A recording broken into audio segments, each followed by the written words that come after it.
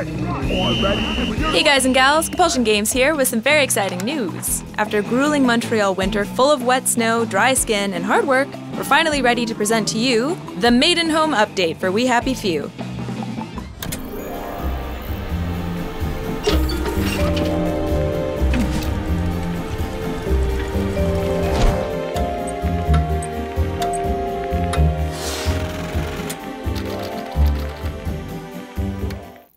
This is the second major content update for We Happy Few, and we're so pleased to share it with you. We've developed brand new content and included some long-awaited community requests. So let's get to it. I am a golden cow! First up, welcome to the new, weird, and wonderful island of Maidenholm. This second village island very mysteriously appeared offshore, and with it, a bunch of new encounters for you to explore.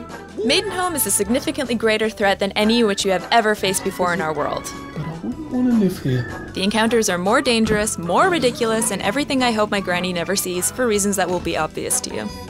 Also, Faraday and the houseboys have moved from the first village island to Maidenholm, so be prepared to work hard if you want to pay them a visit. Second, we have implemented playstyles. This is one of our most highly requested features. You now have a choice at the beginning of the game to play in one of 3 different playstyles. If you have been asking for us to remove the survival aspects of the game, then you are in luck.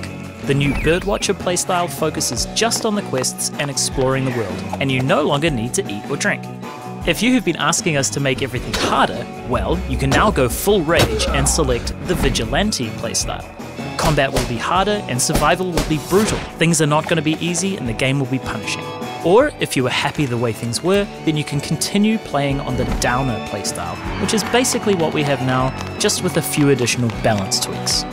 These playstyles have been designed to accommodate a wide range of different types of players. As always, we'll be looking forward to hearing your feedback. Third, in our first major world generation change, we added support for regions in the Garden District. The map is now divided between different types of areas: wilderness, abandoned neighborhoods, and small hamlets, each with their own resources and threats. This is the first in a series of large changes to our procedural system, and there's more to come. We hope the new regions will add even more personality to the ever-evolving world of Wellington Wells. Fourth, the shelters have been revamped and you'll no longer get these for free. You will have to face challenges in order to unlock each one. But on the plus side, once you do, it'll be just as safe as usual, and since the new shelters will introduce key mechanics useful to the game world, you'll be better prepared for the exciting new challenges down the road. Come on guys, it's for your own good. Fifth, because we are never short on finding ways to complicate your life, we added a bunch of different deadly features. The so-called toxic fog has been expanded. I'm afraid this puts an end to the easy night errands in the Garden District or the village, while gently reminding you that ecologic catastrophe is probably more real than some believe. Please keep in mind that it is just prototype art right now. We want to test functionality and how it works in the world before polishing it. Meanwhile, our very own and never drunk on duty Wellington Wells police found ways to improve the security in the village district. No, they did not build a wall. Instead, we would like to welcome their new pet, the Peeper. It's a delightfully evil device that scans your soul for residues of joy. Oh, but isn't it just so gosh darn cute?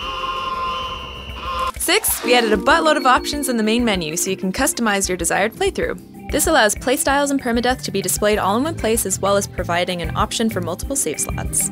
Speaking of permadeath, please note that it is no longer the default option. Many players were recklessly clicking through the menus without realizing what permadeath was. Now it must be a conscious choice, which doesn't take anything away from the permadeath players, and will help us not get screamed at quite so much. And finally, we have a ton of stuff to talk about, but we're out of time. So here's the rest of the video condensed into 5 seconds.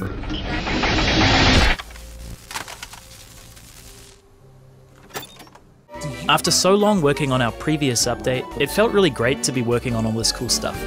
We'd love to hear what you think of it, so come say hello on the Compulsion forums or on your most convenient social media. Until next time, happy update everyone, and don't forget to take your joy.